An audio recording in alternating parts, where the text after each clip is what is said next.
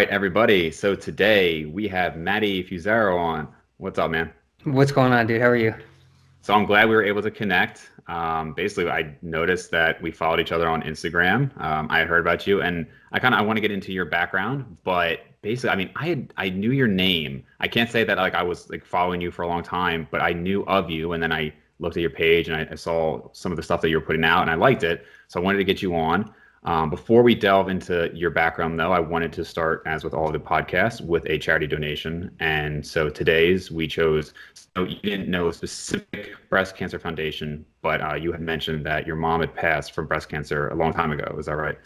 Yeah, back when I was 4 years old, so quite a long time ago. Yeah, yeah. But I like when there's some personal touch to some of these. And so I had another guest do the Susan G. Komen Breast Cancer Foundation. So that's where I'll donate to today. And just for everybody listening, as always, there will be a link in the show notes and the YouTube description if you want to donate there as well. Perfect. Thank you, man. I appreciate that. Yeah, sure. So, Maddie, what is your background? Because I know you've been lifting for a long time. You make a lot of posts about natural bodybuilding and all of that. So, for people who maybe have just heard your name or don't know you at all, how did you get into this? All right, so I'll keep it short. I guess just really growing up, my whole upbringing, I was the overweight, insecure kid, always involved in sports, always stayed active, was always on teams. And I would say I was actually pretty damn good at sports, but I just loved food way too much. So Yeah. it didn't negate the amount of calories I was eating. And yeah, so just growing up, just very self-conscious, the kid who wore the shirt at the pool and at the beach and avoided pool parties and water parks and all that. And I just, at that age, it was just so, man, it's like that's when you're developing as a man. That's when you're, you know, dealing with, I guess you could say, bullying and all that, which luckily I didn't have to deal with too much. A lot of the people, it never actually came up. People were just cool with me, and Yeah. but I just wasn't happy with who I was. I wasn't happy with what I saw in the mirror. So yeah, it was pretty much around high school where I decided to try and get in shape, and I didn't know anything. We didn't have social media. We didn't have all these websites. It was really just whatever we read in a magazine or whoever we saw in the gym, and you would just take advice from whoever looked best. So Right, right. yeah, I started doing everything wrong, man. I didn't know what macros were or anything like that. All I knew was do a ton of cardio, don't eat too much food, and see what happens. So Yeah. yeah, over the years, I obviously lost some weight the wrong way, but I was interested in learning a lot more about it. So started reading a lot more about it. And yeah, so then I decided to start a YouTube channel because I thought if I can get in somewhat decent shape and lose the weight, then maybe I can help someone else do it. And through years and years of research and self-education, and personal training at some local gyms around here, I put my first video out, which was terrible, but a couple of people watched it, left some comments, and from How there, long ago was that? 2011. Okay. Yeah, so quite a long time ago. So since then, about 900 videos and many years of lifting and learning, and here we are today. So That's awesome, man. yeah. Yeah, we actually have kind of a similar story in that regard. So I was also fat kid. Definitely have some pictures where I'm like in a pool with a shirt on and all that. And I actually, like you, I was never really bullied. I don't know if like I ever had anybody call me like fat or anything like that. It wasn't really a thing, fortunately. But I saw abs like on other people, and I really, really wanted that. So I started losing weight. I got too skinny, but I started getting compliments. A girl I had a crush on was like joking, like, "Oh, like give me your number," type of thing. And so, that fed the ego, and then you just go down that rabbit hole. And then fortunately I had pretty good, I wouldn't say mentors like in real life, but like I knew about like Tom Venuto and guys like that early on. So that at least had me down the right path. And it's funny, like looking back on it, because at the time I felt very frustrated because I never felt like I was progressing as well as I thought I should have. But, definitely some rosy retrospection going on where I look back at that time and it's like, man, it was nice to actually make some progress back then. Like, when you're only a couple years into it. So it sounds like we kind of went through a similar path there and then eventually got to it in a healthier way and Yeah, started for sure. progressing. When did you actually go through that? Like how old were you? So I started dieting when I was 10. I was motivated from like a pretty young age. I was just always Okay. like goal driven. Like I'll always remember I was 8 years old running around the park, like just to run, like for cardio, not like to play a sport. And I remember seeing these two like an old couple. And I remember hearing the guy be like, "Oh, I wonder how long he'll run." And the woman, like the wife, was like, "Oh, just until he's tired." In my head, my like 8-year-old head, thinking like, "I'm already tired, but I'm gonna keep going." Like even back then, you know. So it was definitely started early, and then probably 2005. So it would have been like eighth grade for me. Um, I started to actually like work out, not just like do cardio. And like you, I was always pretty athletic. I was decent at sports. I never took them like super seriously, but the ones I did, I was pretty good at. But yeah, it's definitely been a journey. So I was gonna actually ask you, so some people will laugh and be like, "Oh, everybody asks about like body fat stats or, weight stats and everything." And it's almost like a joke. Like sometimes we'll see like, "Hey, what's your height, weight, body fat percentage, arm measurements?" Like I need all of that. Yeah. And in one sense I do laugh because like it's silly, like relax, like it's just a picture. However, I actually do like to know that information because, and obviously we'll delve into this, but a lot of bodybuilding and what you see online is illusion. Hmm. And, you can have, I think I just saw a post of yours where you said, you could have somebody who's 160 pounds with the right lighting and pump and everything look like a 190-pound monster because of how the picture is. And then you see them in person and it's like, oh, like they look a lot different. And of course we all do it. I'll post pictures that look great and you meet me in person and you're like, I guess he kind of lifts. But so it's all different. But I like to have that perspective. Just to kind of put real numbers in people's head, especially for naturals, because most of the time, even the guys you think are like huge, they're probably competing in like the 160s, 170s, things Dude, like that.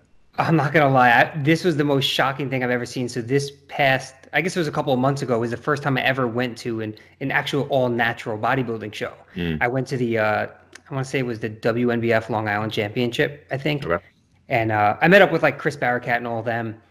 And I've only been to, I mean, I did a natural show myself, so I saw like what some naturals look like, but we're Hmm. talking the people you see on Instagram that are absolutely freaky. You Yeah, see them in person and you are shocked at how small they are. really, I mean, conditioned like crazy, insane, like muscle bellies and all that, but man, they are small. And that really. was very eye-opening to me. Yeah. So, how tall are you? 6 foot. 6 foot. Okay. So that's another thing that like I don't mean to be a hater on like short people at all, but I do think in bodybuilding a lot of people are on the shorter end. Like I have a friend who looks crazy, and he's like probably like 5'5", crazy in pictures. And like we always called him like little Justin because he was just a tiny guy and he's, I don't know, maybe 140, 145.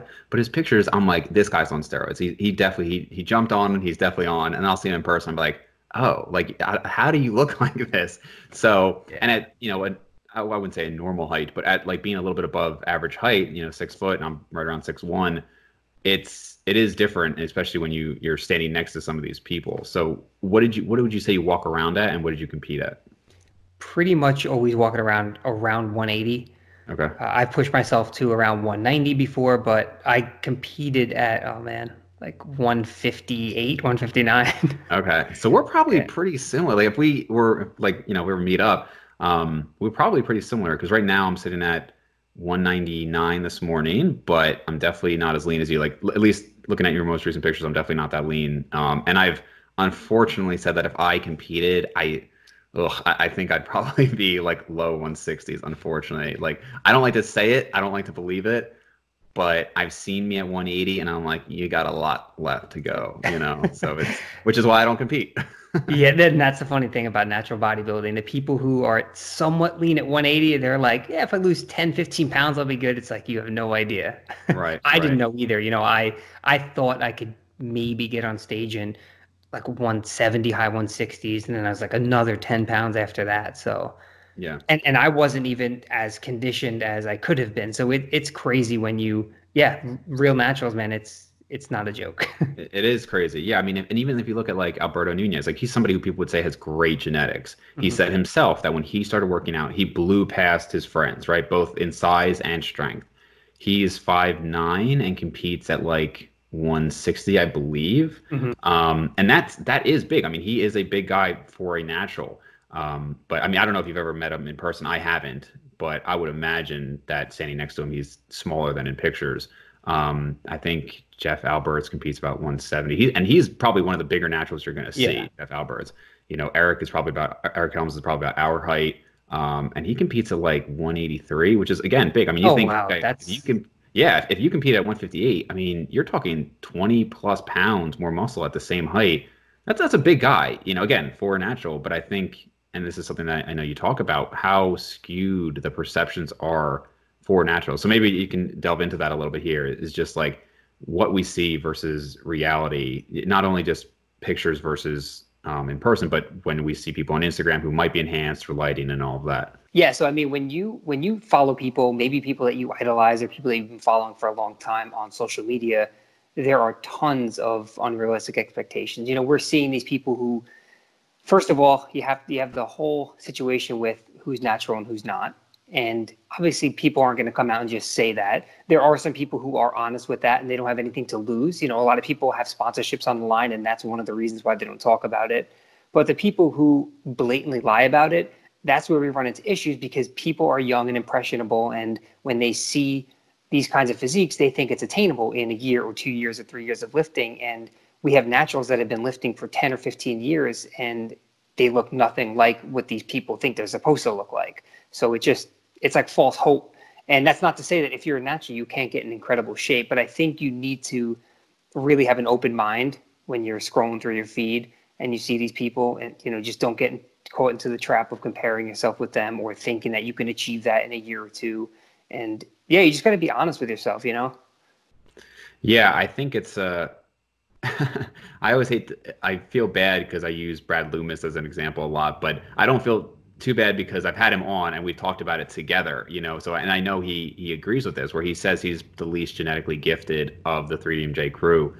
And, for the people who say, oh, well, they got that way by lifting for 20 years. This is what 20 years of dedicated training looks like, or this is what this or this. And it's like, I love using Brad as an example because he looks good. He's a pro. He said himself he doesn't think he could go pro now, but at the time when he was competing more, consistently, there was, I guess it was less competitive. And so he was able to go pro, and his calling card was being really, really lean. But he competes at about, I think, 150 to 155. And, I would say average-ish build. And you look at that and you're like, okay, he's been lifting consistently for 25 plus years now. He's got the best natural coaches pretty much around, right? He's got all the knowledge you could possibly have. And he competes at a similar height to somebody like Lane Noren, and literally 40 pounds lighter. Now, I know a lot of people don't think Lane is natural. I have no idea. I don't know Lane that well. But you're talking a 40-pound difference on stage. And there are people who would smoke Lane, So it's genetics is a huge thing. And that's probably the main point I have on this channel is how significant genetics are, because it's a huge factor in it.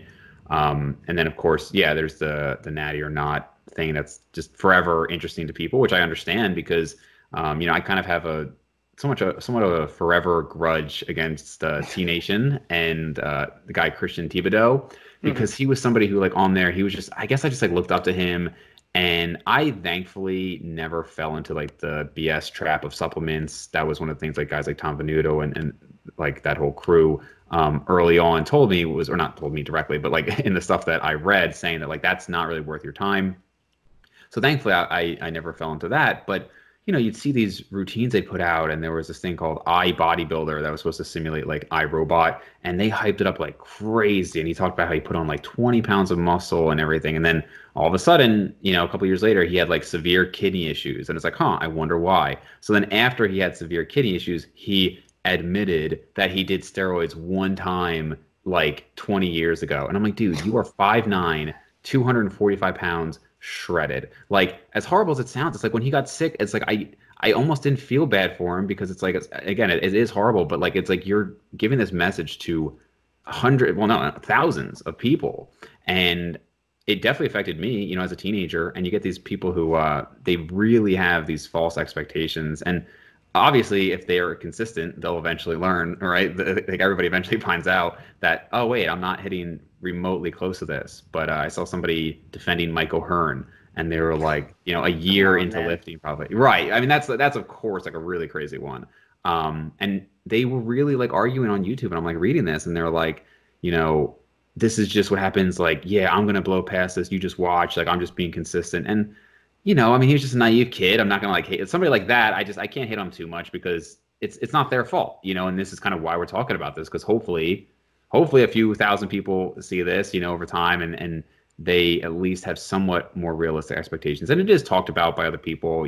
Obviously you and I are talking about it. A lot of other people do talk about it, but I think it's a shame in the sense that it can really take away the enjoyment. Because some people would make the argument, why do you care? Why do you care who's natural or not? Why do you care about this person's weight and everything like that? And the reason I care is because that's kind of my personal objective in this space. It's like, no, I'm not going to be the guy telling you how to have like the strong like world record deadlift, because I've not been there. I'm not going to tell you like how to be the best number one bodybuilder you can be, because I've not been there. But I can tell you how to make this a sustainable journey and something that you can actually enjoy, because that's something that over the last 15 years I've really had to learn how to do.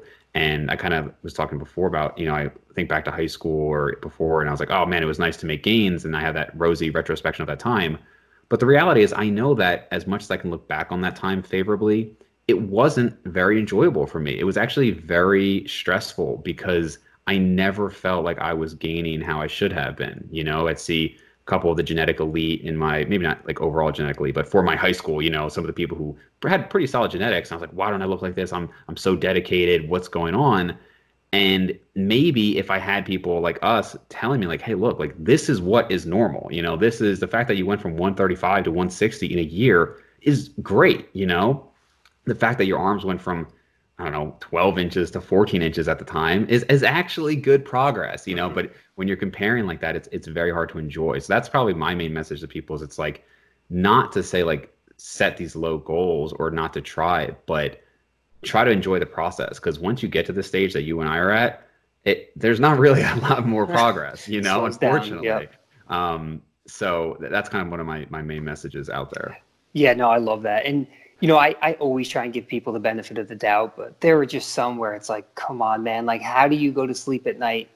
Like, how are you actually able to sleep knowing you're lying to so many people? And I've seen it so many times. And, it's also very different now compared to when I was, when I was in high school, there were just a handful of people who, whatever they were taking at the time, right? So there was like Finaflex was like one of the pro hormones that they were taking from a supplement shop, like under the counter kind of thing. And there were just those handful of kids, maybe 4 or 5 of them, who were like they looked nothing like the rest of us. Right. Yeah. Now though, that's common. It's normal for a 17 and 18-year-old to look like they've been lifting for 10 years. Right. And I think that should be, eye-opening to some of these people who are just getting into it. And unfortunately, there are so many people now, when you just scroll through social media, you don't know who's lying, who's not, and you don't want to discredit someone's genetics, but you just, again, you have to be a realist when it comes to this sport. And there are some people who are genetically elite, and unfortunately, hard work does not beat great genetics. Like, never. I know some people, and people think that, like, I know people who will run themselves into the ground during a prep. Everything will be on point, from their sleep to their nutrition to their recovery to their supplementation. And someone could just show up one day who's been lifting for a year and they will just beat you. Yeah. And they can maybe train 3 days a week and they eat McDonald's, every other day. It doesn't matter. Like, sometimes genetics are going to win, and you have to be able to accept that. Yeah, which is really hard to accept, because that's not what our culture like talks about at all, right? Mm-hmm. I mean, we're kind of brought up from a young age, most people, that like, you can do anything if you set your mind to it and all that crap. And it's like, this is like the most, it's like a depressing podcast, because it's like, sorry, change your dreams. We got to give some people hope, man. Right. And it's like, look, like, and like I've said this in other podcasts too, this doesn't just apply to muscle growth. This applies to a lot of things, right? There are just some freak athletes out there, right, who aren't even muscular necessarily, right, where they might have, I think Eric Trexler was talking about it on my last podcast, where he said that there was a guy who was I think it was a mountain climber or something, and he just had this ridiculous oxygen capacity that he was just like, why can't these people keep up, because it was just something, he didn't work for that inherently, it was just gifted to him. And I mean, you see with other things, intelligence, there are people who just are crazy smart, and they pick the right parents for that, and yep. I think I was just going to go that route. When it comes to like business or education, there are people who they have a better memory than you. So you could sit there and you can study your ass off with all the flashcards and tutors and private help that you want, and this kid will just smoke you in it because he's just naturally gifted there. So Yeah, Yeah. you have to be able to accept that though. And some people are just bitter about it, and that's never going to get you anywhere in life. I mean, I'm still bitter about it. Let me be clear. I'm still bitter over here. Okay. But This is you my accept venting it. process. Right. I unfortunately had to accept it. Yeah. Um, so I guess probably the main benefit I've had to my life with accepting it is getting some of my life back and not being so obsessive. So I kind of wanted to talk here about obsessive clients because that has been the best realization for me is when I realized that like, okay, I can really say that I put everything into it for about 10 years. And I wouldn't say that now. I really don't. You know, I work out 3 days a week right now. It was four for a while, but I really actually right now do like 3 days a week. I do 3 days a week of cardio. And I'm pretty much about the same size and strength. Obviously, it's a lot easier to maintain than it is to progress.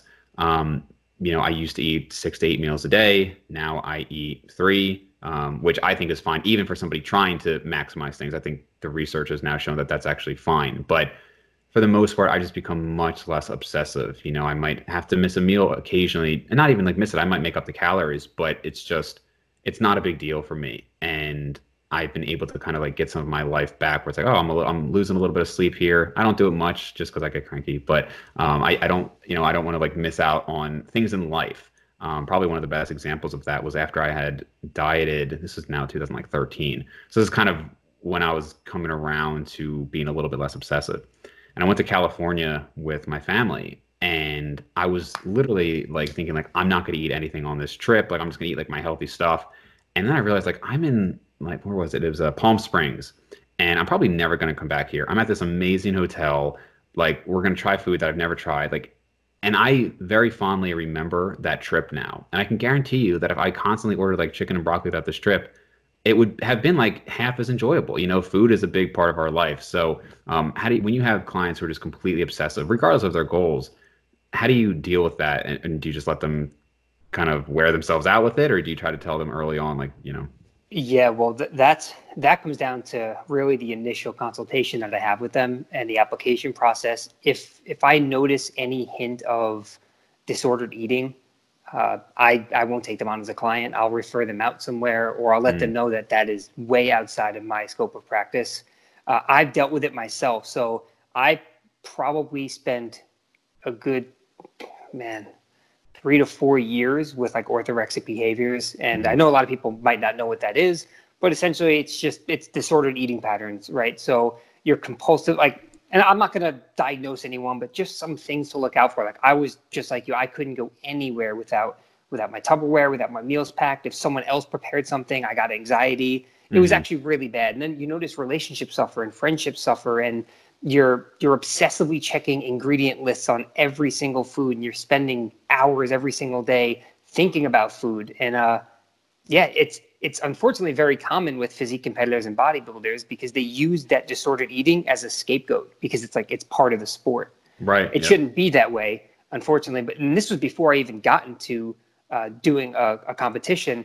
I just became so obsessed with it, and that obviously stems from my insecurities and being overweight and just wanting to change. But Right. yeah, man, disordered eating is something that I struggled with, and it took years to overcome. And that's why if I notice any pattern of that with someone who potentially wants to work with me, I let them know that that is something that's a little bit more serious than they might think, and they should get it looked at. But for the clients that I do work with, if I notice anything throughout our time working together where they start maybe obsessing a little bit or they start getting anxiety, we just have a long conversation, and I let them know that, one meal off plan is not going to get you fat. And just like the one salad you have isn't going to get you shredded. Like you need to be able to find that balance, and it's not easy to do. And it's easy to say, like, just eat that pizza or eat that burger. It's not a big deal. But to some people, it actually is a big deal. And for me, it was something that I struggled with for a long time. So. Yeah, it sounds like, again, we have a pretty similar experience there. So I don't know if I guess maybe you could have said orthorexic. I always just called it a bad relationship with food is kind of what I had. So definitely in high school, it was the obsessive, like, not even just with food. I mean, I remember having my brother was 2 years older, so he would like drive us around. It looked like our friends. And it was a Friday night, and I had him drop me off at like 9 p.m. And I said I couldn't hang out with my friends because my dad would go to the gym at 5 a.m. on Saturdays. And that was how I got to the gym, was through my dad. So to me, I'm like a warrior. I'm like so dedicated, you know. And to be honest, if I was super genetically gifted and I was winning like natural teen competitions, they would probably have a bio about me saying like he's been so dedicated, he hasn't hung out with his friends, he does this, and it would be seen as a good thing. And to be honest, for that person, maybe it would be a good thing. If you have the genetic gifts to take something to that extreme, you know, like Ronnie Coleman, right? Obviously, you know, taking everything under the sun.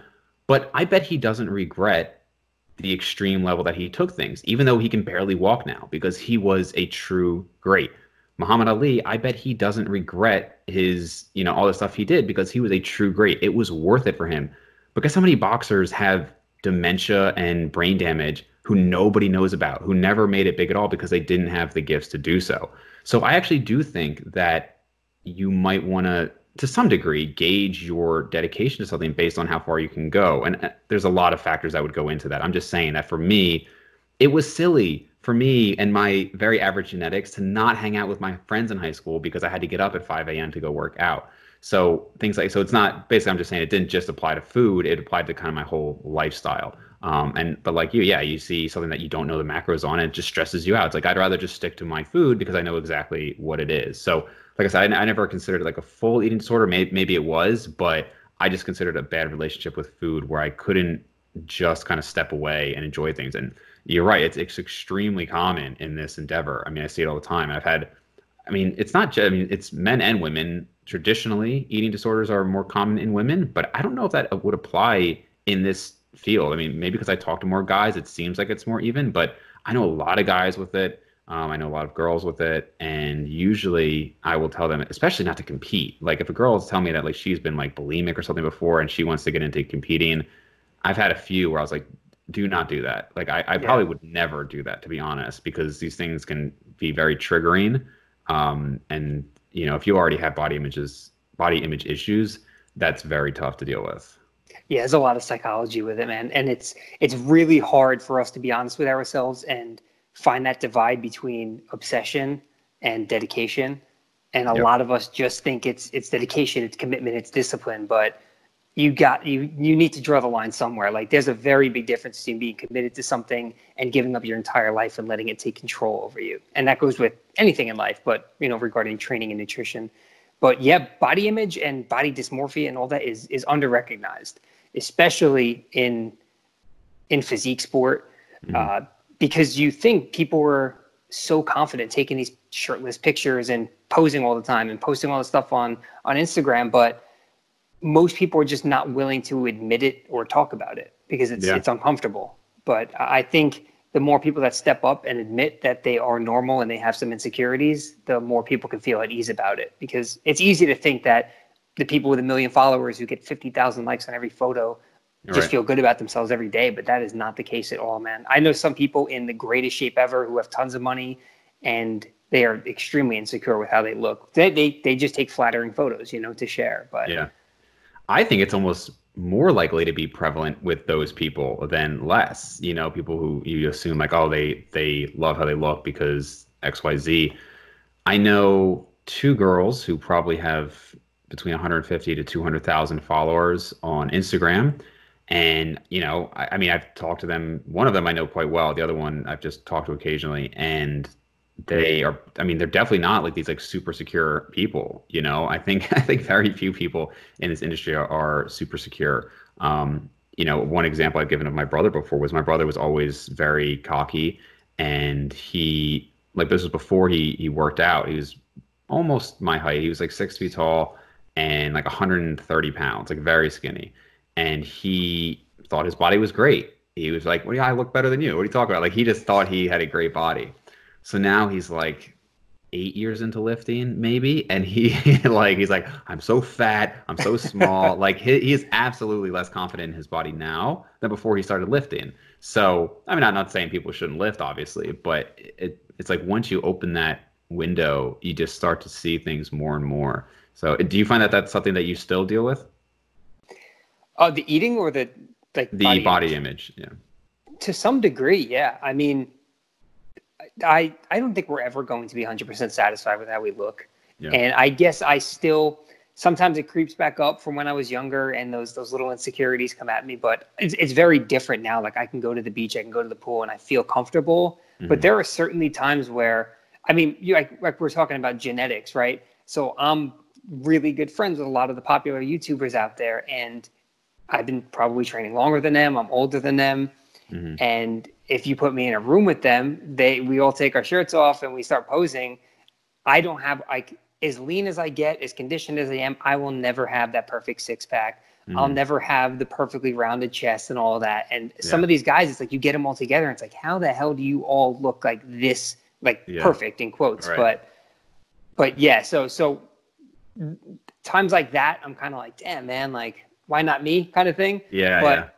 But yeah, I'm able to kind of brush it off because it's, you know, I've been at this for a long time, and I know what's realistic for myself. I know what my genetics allow for, and I know how hard I work. And that's really all that matters, I guess, you know, because we're pressured to look a certain way, and that could be to attract another individual, whether it's like a partner or even just someone following you on social media. And it's a way for us to feel accepted. And, you know, so we need to learn how to critique ourselves instead of criticizing ourselves. I got stuck in that negative self-talk loop, and I was diminishing my self-worth because I tied my self-worth to how I looked for so many years.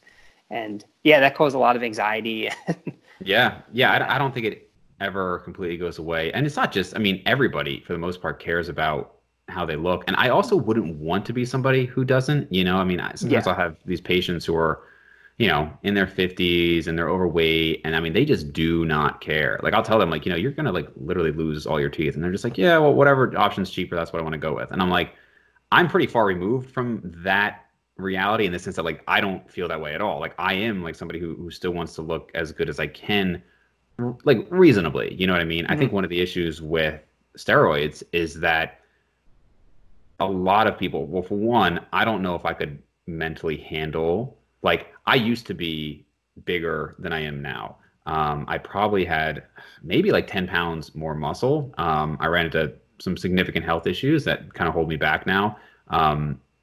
But even from that, it's hard for me to like look at how I was compared to now. So I can't imagine if I was on like steroids and put like 30 pounds of muscle on or something like that, and then the come down from that later, I think would be extremely psychologically difficult. But also I still feel like if you had to have like a survey and body satisfaction among people who take steroids and people who don't, I would bet that the people who take steroids are not any more satisfied overall. Now, there's obviously the confounding factor there that a lot of them probably took steroids because they were prone to not being satisfied with their body in the first place.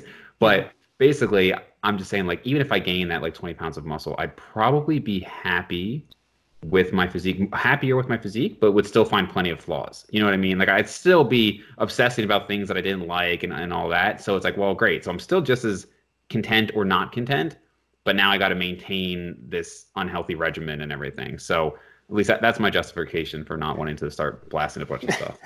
It's almost like it doesn't change who you are, it amplifies who you are. So it's the same thing when we talk about like finances, right? Like as long as you're able to cover your needs and you have some disposable income to maybe go out on the weekend, grab dinner and not have to worry about it. If you made $200,000 more, it's not going to make you a different person. You know what I mean? Yeah, for sure. It's like you add 20 pounds of muscle or you make $200,000 more. It shouldn't fundamentally change who you are as a person. It should just amplify who you are. So if you're a nice person, maybe you'll be nicer and you'll donate more. Or if you're a shitty person, you'll just be greedy with it. And it's like, right. Yeah. It's funny you say that because I'm actually in that position in my career now where like, I'm only 28. So I definitely sound like a lazy, like millennial by saying I don't want to work more, but I'm kind of in a position where it's like, I know I'll be happy with the amount of money that I could make, even working like 3 days, maybe 4. So because of my age, it's like, well, you should be working as much as you can. But it's like that money really, I mean, and it's not like this, my opinion. I mean, there's data out there showing that over a certain amount, you're really not happier. But you would probably be happier with more experiences, more relationships, you know, being able to like see loved ones and stuff more. So obviously that's separate from fitness. But I guess in terms of, you know, life, if we want to talk about that, I think there's a lot of ways that like a balance really helps, and more muscle, more money, all these things they don't tend to actually make you more fulfilled in life, really at all. Like the case I was telling you about before we started recording, and that girl, like that was done for free. It took several hours, but that was way more rewarding. I know that's kind of cliche, like, oh, it's the smile that makes it worth it. But like really, it really actually was It way is, more yeah. rewarding than like the money I would have gotten from that. So that's again, I realize that it's a tangent there to kind of a No, rant, I but like that though, because you yeah. know what, I don't know a lot of people in my personal life that are open about steroids. That's why I don't know shit about them. People ask me like questions about them. Sometimes I do an Instagram Q&A. I'm like, I don't know, and I don't care to research it because it's not Mhm. something I'm going to do. So I don't want to waste my time and energy trying to learn about it. But I would like to just sit down with some of them sometimes and just ask their why. Yeah. Aside from medical reasons, whether it's TRT or whatever, but like, what's your actual reasoning? Because like we're talking about, money versus adding 20 pounds is like, if you decide to take steroids because you want to add 20 pounds of muscle, like what is that going to do for you? Is it Mhm. to get girls? Is it because you think you'll be more confident? You know what I mean? Like I would love to get into the heads of some of these people, because when you think about money, you can use that extra money and buy luxury stuff like watches and shoes and designer shit. And that probably won't make you that much happier. Mhm. But you could also use that money, like you said, and it can afford you new opportunities to do things like travel and whatnot. When we talk about steroids, adding 20 pounds of muscle, like what other positives are there aside from just Yeah. maybe you feeling more confident? That's why I would love to I'm just so curious as to why some people do it. And everyone has their own reasons, and I don't judge people for it, but it Yeah. is very interesting. So I can talk on just my perspective. So, unlike you, it sounds like you were kind of always adamant about not doing it. I can't say that that was the case for me. So I always felt, like I said, kind of that bitterness that I mean, I really like killed myself for probably the first 10 years, like from the time I was like 12 until like my low 20s, where I mean, like I would do workouts that like personal trainers would come over to me and be like, "Are you okay?" Because like I mean, I was like 13, like passing out on the floor and stuff, and I really put everything into it. So I did feel it kind of, I don't know, like this is not right. Like I put so much into it, and so and again I'm a very curious person. I like to research things and delve into it. So I would say I know quite a lot about steroids actually, and I've read like literal whole textbooks on them, and I've delved into it. I've talked to a lot of people who have been on them, and I would say if I didn't run into the health issue that I mentioned, I don't know if I would be on it, just because the reason I said you have to maintain that for life a lot of the times, or you lose it. And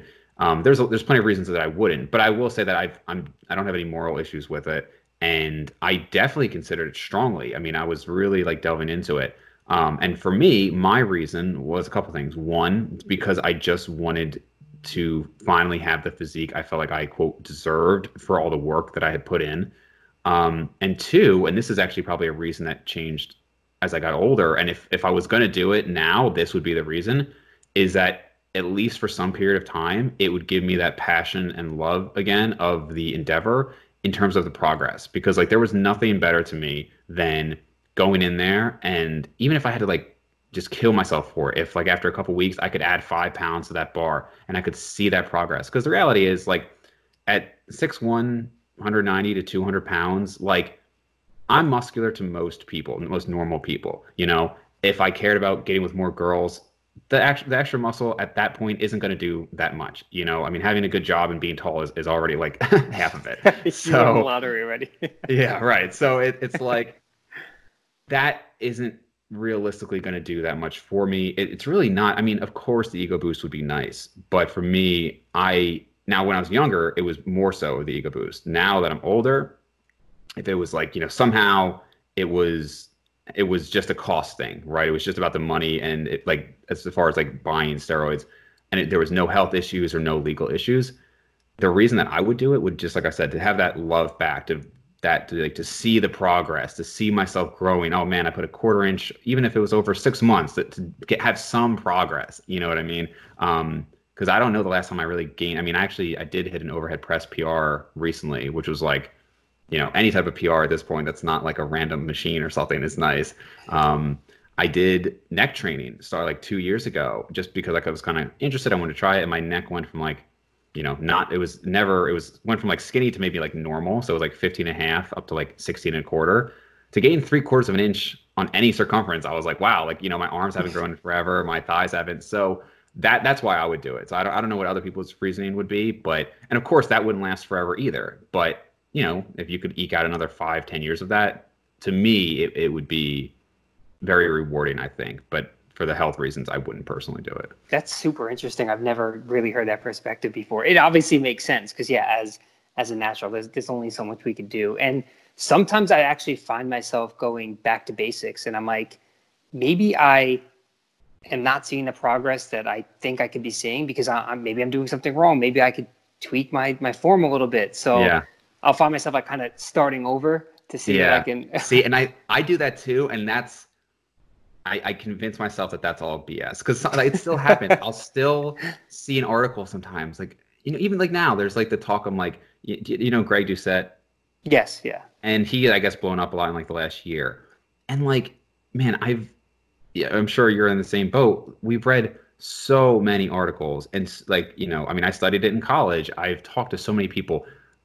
I know what works, and yet I'll hear a new guy talking about you just need to train to complete failure. Like, he's getting out there screaming and everything. And I'm like, maybe that's what I need to do. Like it's just, you almost want to convince yourself, like, maybe there is something. Yeah, and very it's convincing. Like, yeah, right. And like, you just think like, maybe I'm missing something. And I don't know, maybe we disagree, but I don't think we're missing anything. Maybe I'm just filling my head up. Yeah. Most of the time, I will say, yeah, I think the information that we've gathered from some of the people we follow is correct. I really try not to get too wrapped up in the science. Like, I love it. I think evidence-based is cool. I think it's cool that that's popular now. But some people, they're just taking it too far. It's like, who gives a shit if this EMG showed this and this? Like, it doesn't do the exercises that you enjoy. If you're not progressing with them, if they're not comfortable for you, then stop doing them. Yeah. I do think maybe there are some things that you can tweak a little bit. Like, I don't know if you're familiar with N1, Coach Kasim or Kasim on Instagram. Oh, is he Indian? No. Oh, who am I thinking of? No. It's N1 training. He used to, I mean, this is a couple of years ago. He used to work for MI40 with Ben Pekulski and everything, and they kind of parted ways, whatever. But anyway, he's like a super intelligent guy when it comes to biomechanics with training, and his Instagram is packed with pretty much telling everyone why they're doing exercises wrong. Yeah. And it did actually make me think a little bit, and I've tried some of the stuff that he's implemented, and sure enough, there goes my phone again. There are little things that I've tried, and I was actually kind of shocked with. Like, and they're simple little things. Like, it's not like I'm just going to magically grow from it. Right. But just to be able to hit a muscle more efficiently by learning a little bit more about it. Like, for instance, like a lat pull down, right? Like the traditional lat pull down that we all know, the way most people do it is really like an upper back pull down. And in order to hit the lats, like, you kind of want your elbows in front of you and pulling down like this. So he shows different variations of how to make those movements target certain muscles. And that's kind of helped me a little bit in terms of ensuring that I'm hitting the target muscle. But again, nothing magical is going to come out of it. I'm not just going to magically grow 3 inches on my arms. But learning little things like that. Have you noticed any physical changes? Like, I'm sure you can like feel things more. Have you? It's hard to be objective, obviously, but do you think you've actually seen physical progress since doing anything like that, or it's more like you can just feel it? I would say my back has grown. Okay. I just recently got off a call I was talking with Steve Hall from Revive, and he's someone that I just really respect, and he's super honest. And I sent him some photos and videos of me like in very unflattering lighting first thing in the morning, and then at the gym. And he gave me some very honest critiques, and he said like he was impressed by my width and my back, and I always thought my lats were like a huge weak point. I just maybe just because I don't know how to flare them right, but he assessed my physique, and I was like, dude, don't sugarcoat anything. Like, just criticize the shit out of it and let me know like the truth. And what he was saying was things that I never thought. So I would say a little bit has helped me, but again, maybe that's what I tell myself to make training fun. Yeah, I don't know. Well, that's what probably the last topic we finish up on. But real quick, so was it a coaching call with Steve, or was it a podcast? No, it was just a friendly Okay. Skype call. Yeah. Gotcha. Because I was going to say, because he and I thought you were saying you were doing a podcast together, and I was just going to laugh because I think like 3 or 4 times now we've had the same guest released like accidentally in like the same weekend, and I thought it was going to happen again. I was like, motherfucker. No, we were just chatting. Yeah, no, Steve's a cool guy. I think Yeah. we're talking next week actually, or 2 weeks from now. But anyway, that's a great topic to kind of finish up on is as a natural where. So how long has it been for you? Has it been about 15 years as well? Maybe. Training, yeah, 12 to 15, I would say. Again, the whole like the first 5, 6, 7 years is Yeah. bullshit. Yeah, Yeah. so I would say a good 8 or 9 years of like quality lifting, maybe a Okay. little bit longer. Yeah. So at that point, what do you do to try to stay interested in lifting? Honestly, just like how do you stay motivated, besides changing how you do lat pull downs? I truthfully, I guess some of these guys, like the 3DMJ guys, like I love Jeff Alberts, man. I love the simplicity of his training style and the fact that he trains in his garage and he's still continuing to improve year after year. And there are guys like that just motivate me. Like even the genetically elite that already look incredible, they're still busting their ass in the gym just to get that little bit extra. So I know that I can improve a lot more. And I'm guilty of this, even though I've been training for 10 years.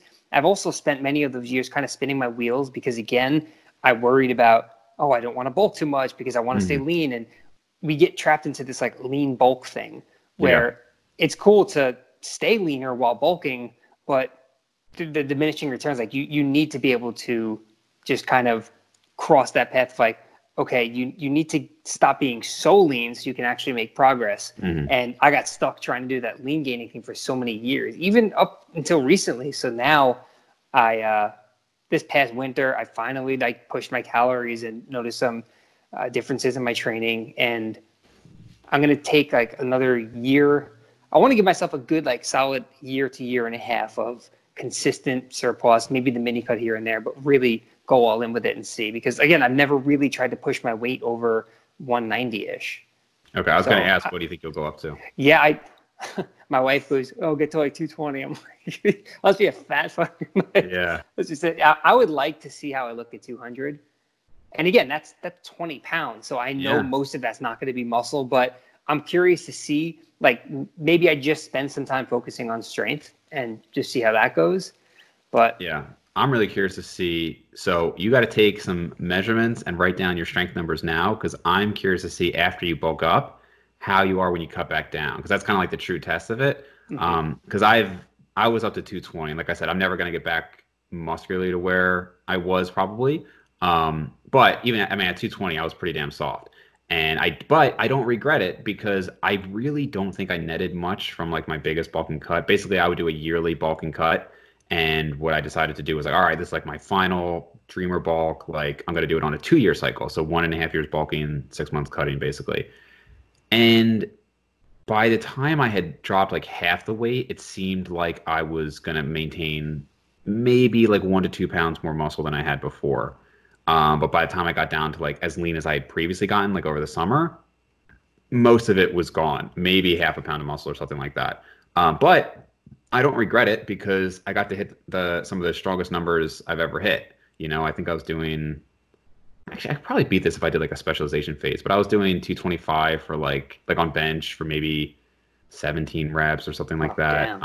Which I definitely, but even now I can still do like 10 or 11, which I haven't been focusing on it because I have been doing like the overhead press specialization. But even recently, like I kind of bulked up again to like that. And I guess that would be my point on how I've kind of maintained some motivation, which can't last forever. But I've picked certain lifts to really focus on, because I did squat, bench, and deadlift for like 15 years. I don't focus on those as much because I just know I'm not going to hit those numbers again for the most part. But overhead press, I never really specialized in or even like really tried to. So recently hitting like, I think I got 205 one week, and then like a couple weeks later I got like 210, and then I've gone up, like my goal was 225.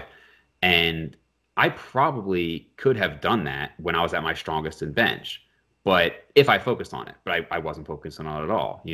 Same thing with like pull-ups. Like now I'm trying to hit like a max reps pull-ups, so the most I ever did with admittedly sloppy form was 30.